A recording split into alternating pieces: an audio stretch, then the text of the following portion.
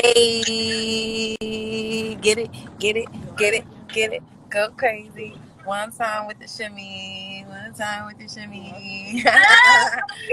Oh, we live. Yes. Yeah, How you doing, beautiful? I'm blessed. You know, I can't complain. Every day is a blessing to wake up. So I'm out here on the road again in Virginia with I love what Virginia, Debo. actually. That's one of my favorite states. Yeah, oh yeah, like for Morris, huh? What you say? That's one of my favorite states, Virginia.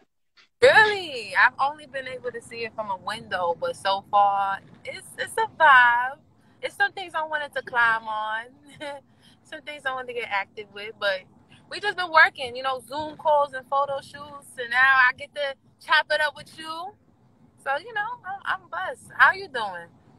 I'm doing blessed and highly favored as well. Honestly, I get to chat with all you amazing artists that are on tour right now. A lot of And it's just, who's that right there? a lot of us in the whip. Yo.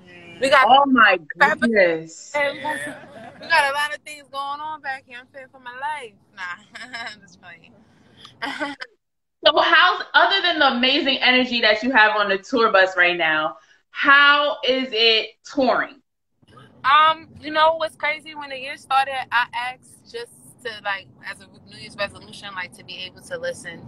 And I've already met a lot of different type of artists that I want to listen to. Like I want to hear what they have to say. What can I gain from this interaction that I'm having with them? So I'm definitely enjoying this tour, especially with the collective group of people, because they all have so many different aspects I can learn from and listen to that I can will resonate with me. I feel like I'm gonna have a learning experience.